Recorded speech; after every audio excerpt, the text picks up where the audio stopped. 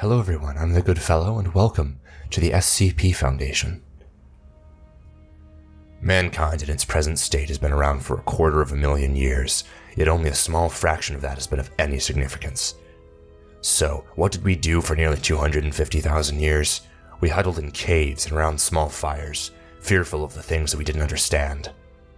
It was more than explaining why the sun came up. It was the mystery of enormous birds with heads of men and rocks that came to life. So we called them gods and demons, and begged them to spare us, and prayed for salvation. In time, their numbers dwindled and ours rose. The world began to make more sense when there were fewer things to fear, yet the unexplained could never truly go away, as if the universe demands the absurd and impossible. Mankind must not go back to hiding in fear. No one else will protect us, and we must stand up for ourselves. While the rest of mankind dwells in the light, we must stand in the darkness to fight it, contain it, and shield it from the eyes of the public, so that others may live in a sane and normal world. We secure, we contain, we protect. The Administrator. The SCP Wiki is a collaborative speculative fiction website about the SCP Foundation, a secretive organization that contains anomalous or supernatural items and entities away from the eyes of the public. Today we're going to take a look at the entry for SCP-3008, often called the Infinite IKEA. Item number SCP-3008. Object Class Euclid. Special Containment Procedures. The retail park containing SCP-3008 has been purchased by the Foundation and converted into Site. All public roads leading to or passing by Site have been redirected. The entrance to SCP-3008 is to be monitored at all times, and no one is to enter SCP-3008 outside of testing, as permitted by the senior researcher. Humans exiting SCP-3008 are to be detained and then debriefed prior to the administration of amnestics. Dependent upon the duration of their stay in SCP-3008, a cover story may need to be generated prior to their release. Any other entities exiting SCP-3008 are to be terminated. SCP-3008 is a large retail unit previously owned by and branded as IKEA, a popular furniture retail chain. A person entering SCP-3008 through the main entrance and then passing out of sight of the doors will find themselves translocated to SCP-3008-1. This displacement will typically go unnoticed, as no change will occur from the perspective of the victim. They will generally not become aware until they try to return to the entrance. SCP-3008-1 is a space resembling the inside of an IKEA furniture store, extending far beyond the limits of what could physically be contained within the dimensions of the retail unit. Current measurements indicate an area of at least 10 square kilometers, with no visible external terminators detected in any direction. Inconclusive results from the use of laser rangefinders has led to the speculation that the space may be infinite. SCP-3008-1 is inhabited by an unknown number of civilians trapped within prior to containment. Gathered data suggests that they have formed a rudimentary civilization within SCP-3008-1, including the construction of settlements and fortifications for the purpose of defending against SCP-3008-2. SCP-3008-2 are humanoid entities that exist within SCP-3008-1. While superficially resembling humans, they possess exaggerated and inconsistent bodily proportions, often described as being too short or too tall. They possess no facial features, and in all observed cases wear a yellow shirt and blue trousers consistent with the IKEA employee uniform.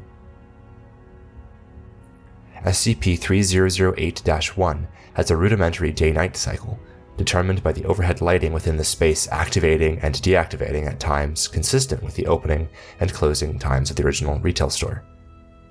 During the night, instances of SCP-3008-2 will become violent towards all other life forms within SCP-3008-1.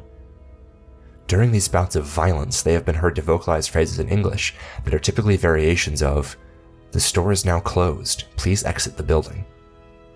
Once day begins, SCP-3008-2 instances immediately become passive and begin moving throughout SCP-3008-1, seemingly at random.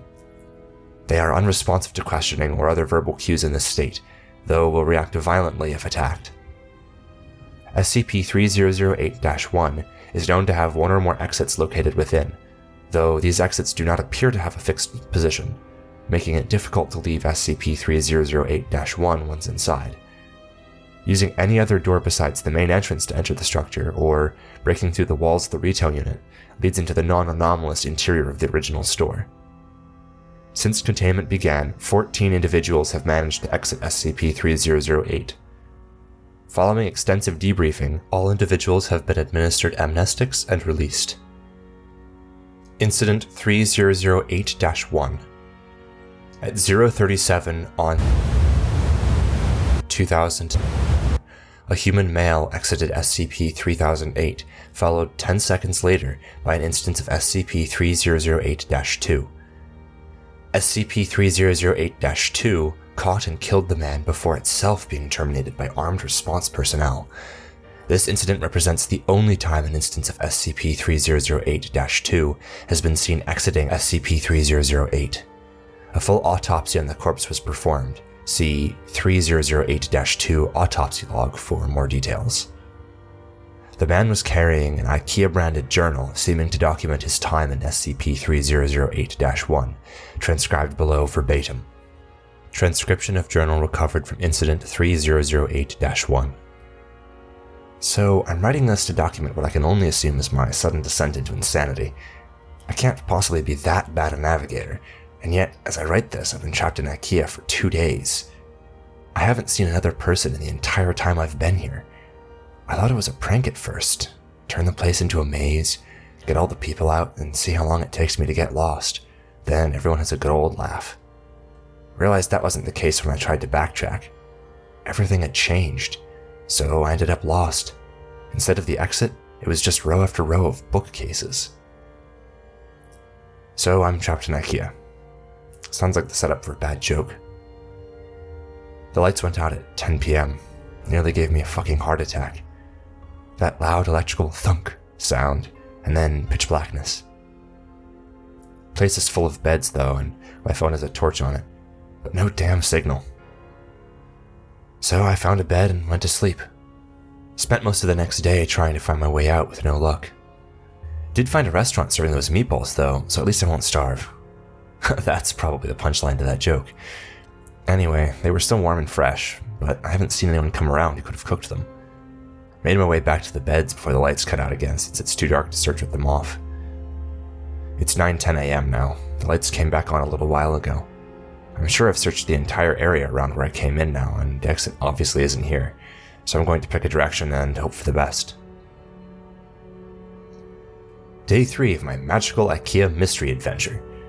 If I wasn't sure that there was something seriously weird about this place before, I am now.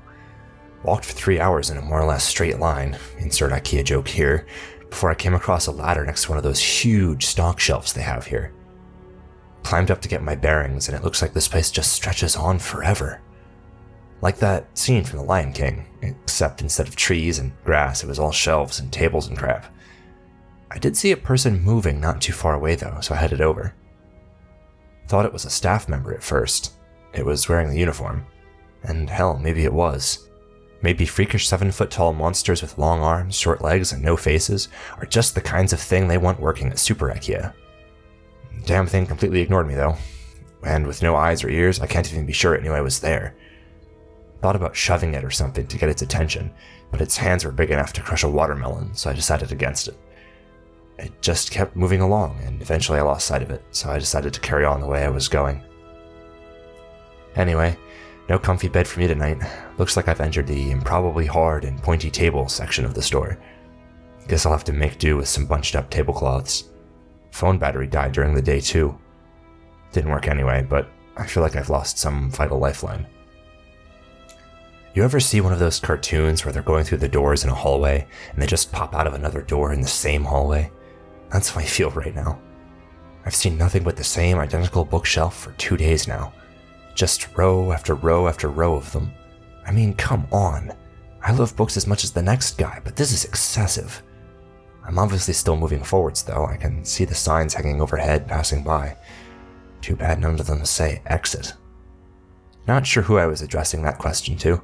Let's just say it was practice for the autobiography I'm going to write when I get out of here. I'll call it My Perfectly Normal Trip to a Regular Old IKEA. Note, the document is crossed out. If I ever get out of, and it trails off, the journal continues. Finally found some other people. Yeah, it turns out I'm not the only poor bastard trapped in here. Lucky for me, I guess. My 6th night here, 2 of those staff things came at me in the dark. Different from the first one I saw, but still messed up. I heard them coming. They were saying that the store was closed and I had to leave the building. All nice and polite-like. I'm not sure which part of that was weirder, that they didn't have mouths or that they were apparently trying to kill me while they were saying it. Came at me like rabid dogs. So I legged it, sprinting through IKEA in the dark like a fucking madman. I saw it when I cleared another stand of those giant stock shelves, all lit up with torches and floodlights. They've built a whole town in here. Got a massive wall built out of shelves and beds and tables and whatever else. I swear to God, it was the most beautiful thing I'd ever seen. Anyway, I guess they saw me coming. Or maybe they heard my, and the document is crossed out here, girlish, and continues, manly, bellows of fear. Because they had a gate open and 2 people were there waving me in. Heard the staff thing slam into the gate behind me after it closed, still politely informing us all that the store was now closed. They wandered off eventually, though. They call the town Exchange, because that's what's on the sign hanging from the ceiling directly above it. Exchange and Returns. All lit up against the night using lights they found and plugged into the power lines. And there are beds and food and people. Over 50 wonderful people with regular-sized limbs and a full set of facial features. It's now my 7th night here, and the first one not spent in darkness. A full week living in IKEA. There's probably a TV show in that somewhere. Now that I'm around other people, I'm starting to feel more normal. Maybe normal isn't the word, but after a week with only the sound of my own footsteps for company, I was becoming increasingly sure that I'd just gone nuts. That I was tied up in some padded room somewhere, banging my head against the wall. But no. I feel quite sane now, thank you very much. Apparently there are other towns out there. Some with more people, some with less. I found that fairly mind-boggling. How can that many people go missing with no one noticing? Surely someone would have noticed that everyone who goes to IKEA seems to fucking vanish. Or maybe it's not everyone. Maybe we're just the lucky ones. The people here just call those staff monster things the staff. Apparently they're fine during the day, minding their own business walking the aisles. As soon as those lights go out though, they go fucking bonkers. So during the day people go out to find food, water, and whatever else they need. Apparently there are restaurants and shops around that randomly get restocked. No one knows how. Maybe the staff do it. Apparently they aren't very good at their jobs though, because the restocking sometimes takes a while, which means the food needs to be rationed. Maybe if they weren't so busy chasing people around in the dark, they'd get more done. Anyway, when night comes, the staff go nuts and everyone holds up inside the walls. Apparently it's the same everywhere in this place, whatever this place is. The IKEA, from whence all other IKEAs sprang. Or maybe we're all just still in the regular IKEA and this is all some fever dream brought on by mind-numbing boredom. Who knows? Been here for 10 days now. Most of the people I asked said they stopped keeping track a long time ago, and one guy, Chris, said he's been in here for years. Years. And here the journal trails off in illegible scribbles, and then continues on the next page. Apparently there are rumors of people who do manage to get out, and of people who see the exit, only to have it vanish before their very eyes. I get the feeling not everyone believes that, but I do. Explains how we got stuck in here in the first place, sort of. And I mean, come on, staff monsters, row after endless row of high-quality Swedish furniture? I don't know why they would find a disappearing door so hard to believe in. Anyway, I went out scavenging for food at a nearby shop with Sandra and Jerry today. Once you learn the landmarks of this place, it's not so hard to navigate.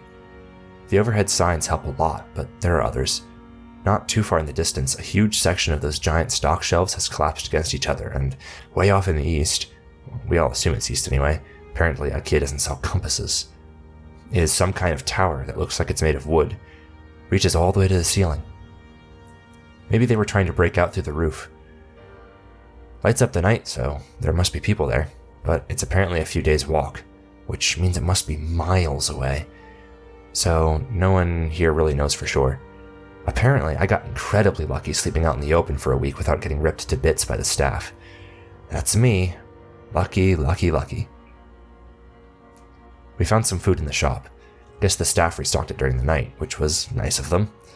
There was a telephone on the wall, so I figured I'd try it out.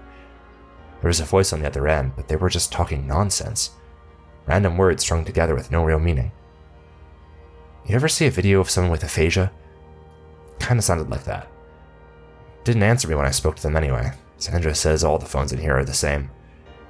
Oops, asking the journal questions again. I was thinking last night. The ceiling on this place is pretty high, and as far as anyone can tell, it goes on forever. Shouldn't there be some kind of weather in here?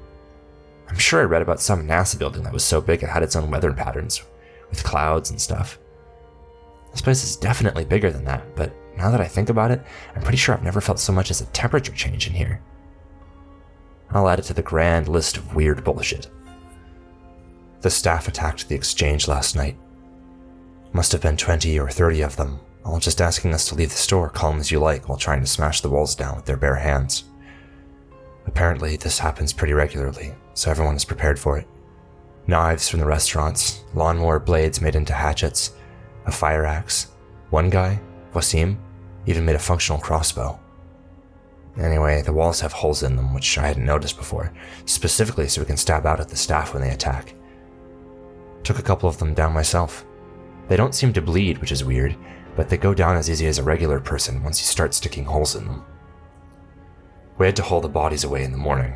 Apparently the dead ones will attract more during the night, so we had to get them away from the exchange. We have a couple of those trolley things they use to move big boxes around, so we loaded them up and took them over to pickup. Apparently people just name everything in here after whatever sign is hanging overhead. Pickup was grisly. There were hundreds, maybe thousands of dead staff all piled up.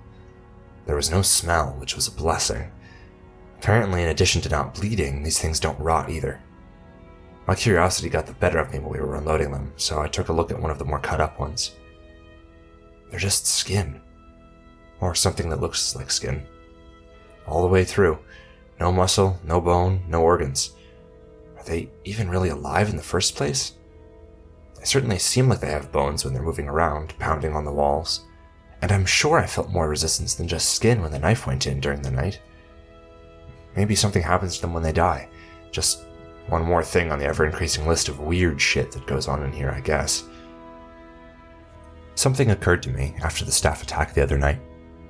Every time you see a situation like this on TV or in a film, like it's the end of the world or everyone is trapped on an island or whatever, once groups like ours start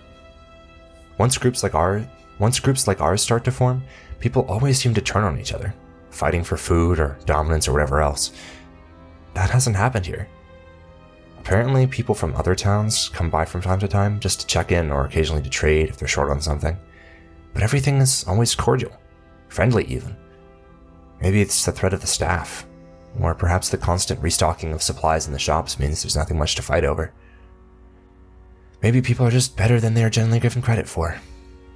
That's a nice thought. I think I'll go with that one.